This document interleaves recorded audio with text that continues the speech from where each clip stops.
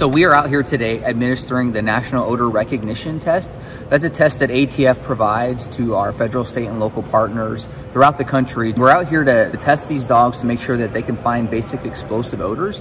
And along the way that we've also brought some new explosives out to make sure that they're proficient when they're out in the field protecting the public. So I have a team of canine trainers and a chemist with us.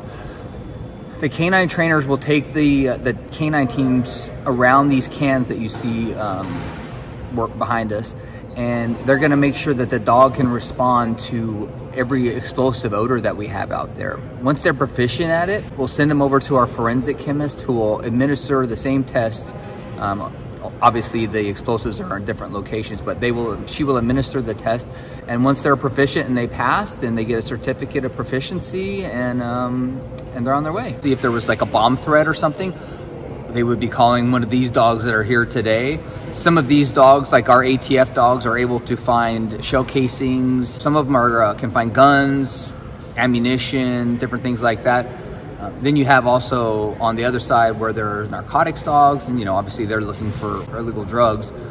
You have cadaver dogs, which unfortunately are looking for bodies, and then you have patrol dogs, which are apprehension dogs. The most popular breeds for a detection dog are Labrador Retrievers and Belgian Malinois, which we have a lot of them here today. We have German Shepherds, we have Dutch Shepherds. Newest dog that people are training are German Short-Hair Pointers. So yeah, we have a variety of dogs that are really good, and so far today, we have everybody that's taken the test has passed, and we're doing really good.